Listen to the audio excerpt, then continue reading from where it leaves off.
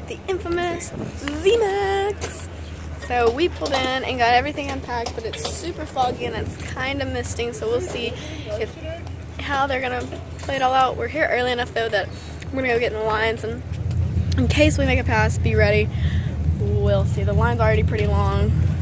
The fog is not going anywhere, so hopefully it doesn't rain. We don't want to say that. Hopefully it doesn't rain. But we are about to make a pass. I have actually eaten breakfast today, so it's a decent start, even though we were running on like 3 hours of sleep.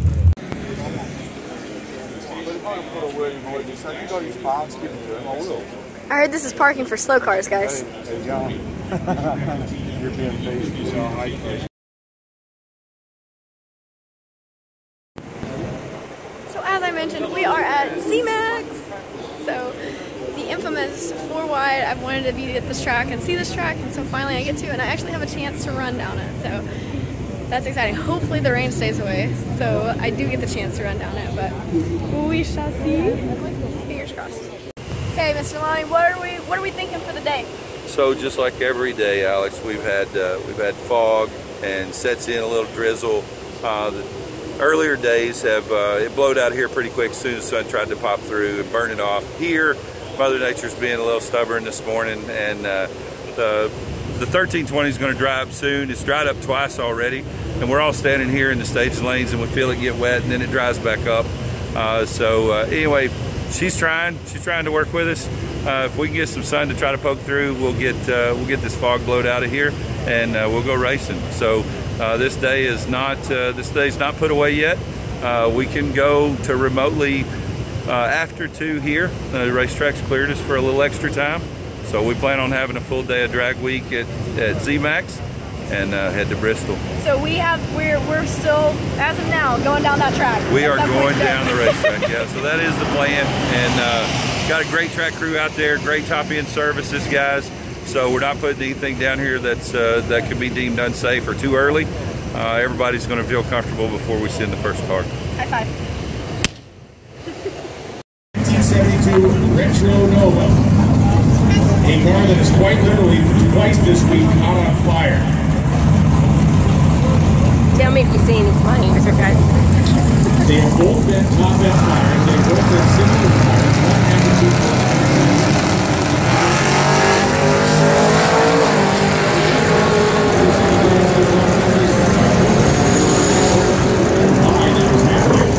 Accelerating, the parachute stays in the pack.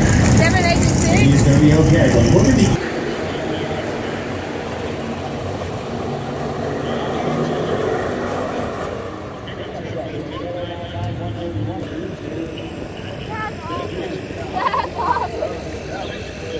How far are you? I'm just up there on the hill. Alright, that's awesome. Tell me about it. Dad just ran his first 7 in the car.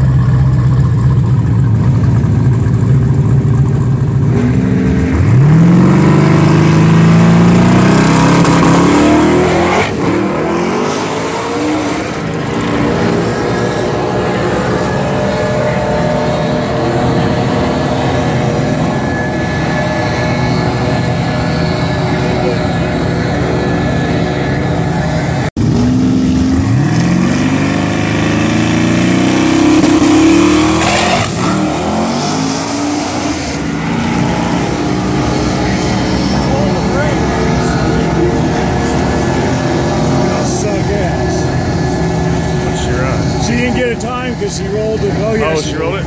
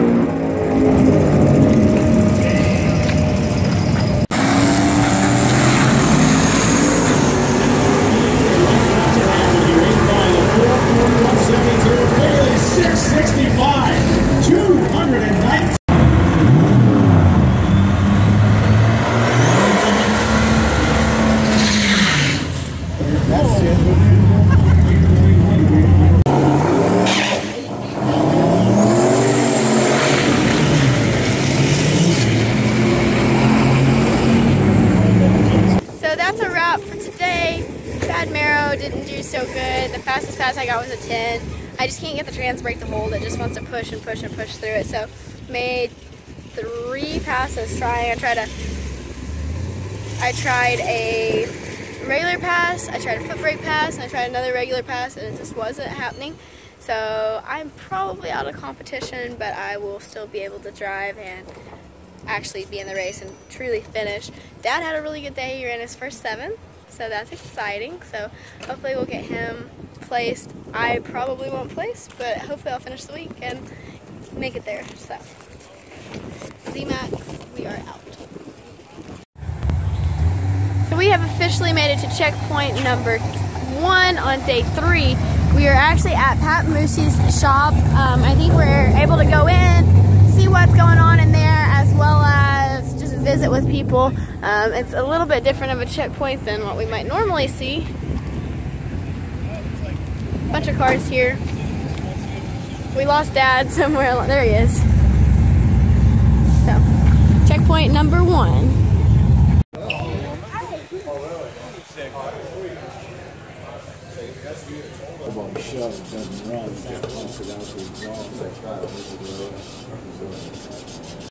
We have crazy amount of traffic, but Dad lost fuel pressure. When he gets low on fuel, it's just boiling the fuel and he just loses fuel pressure. So we have to stop every once in a while and fill up. So enjoy this traffic.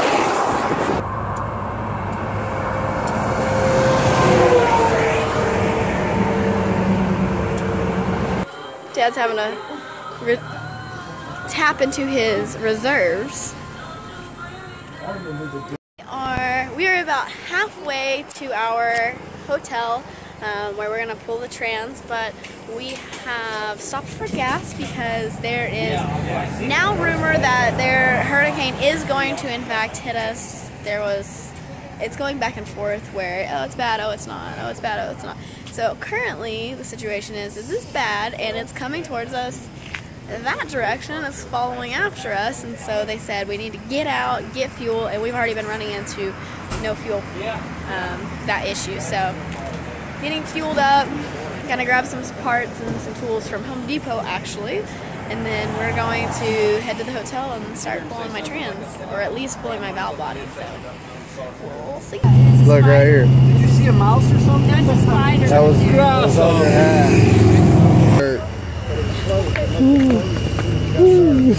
Go away. He's right here. See right here.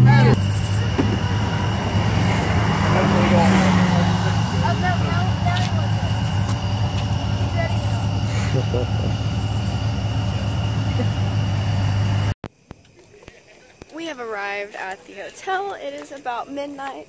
We have Jake down here building a D1 valve body in the parking lot. Trans brake valve body. Trans brake valve body in the parking lot. So Having lots of fun.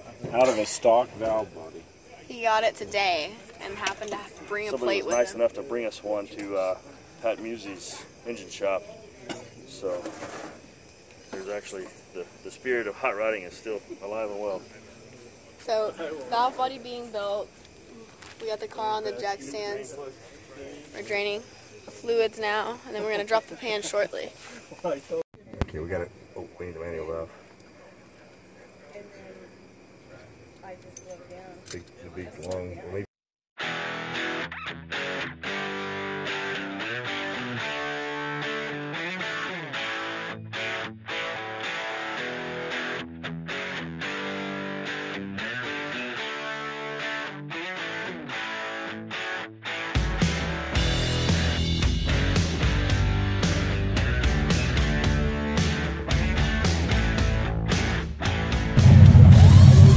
Action. So Jake got the valve body built, and we are putting it up right now. And then what else do we have left to do? Just some wiring. Gotta change the wiring for the different trans brake and pan back on, put the fluid in it, and that's pretty much it. So minor stuff, put it back together, and then let it down, and then it'll work. That 8mm socket's way over there on that side of the paper towels behind it to me. And we're also going to need a ratchet. I want to Okay, it is 2:45. Yep, 2:45.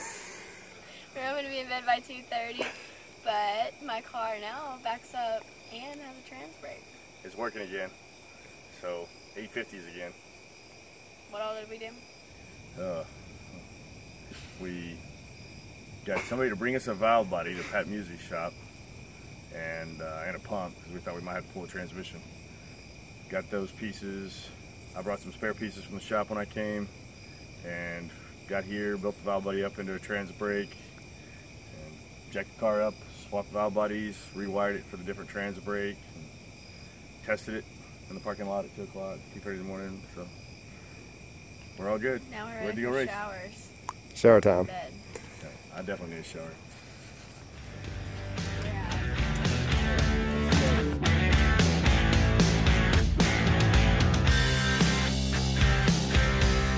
Heck. I know. I love his I like the mustache. ride. Bye. Thank you. Coolest mustache in the history of mustaches. Hello. How are you doing, girl? How's the car? I heard you had problems. Yeah, nothing. Radiator blew up. Get ready. Yeah, and then yesterday I was the gas mileage again here. So I was a second and a half off. You know, old school, I thought, well, it feels good on the street. You know, you get out there and the clocks don't lie. The clock's not right. That's why everybody drives an 8-second car. You know that. I mean, nothing to it. There's a lot. I can't make mine go 8-6. Oh no, you just on the wrong computer. That's it. You get on the internet, everybody drives an 8-second car. That's it. Or their uncle does, or aunt, or somebody. Somebody they know. They all They know have one. somebody They know that someone who does. knows someone. Yeah. So, tell me, if you have time, a little bit about your truck. Where was your first drag? 2012, the year before you started, I had gotten interested in drag week probably the second year they had it.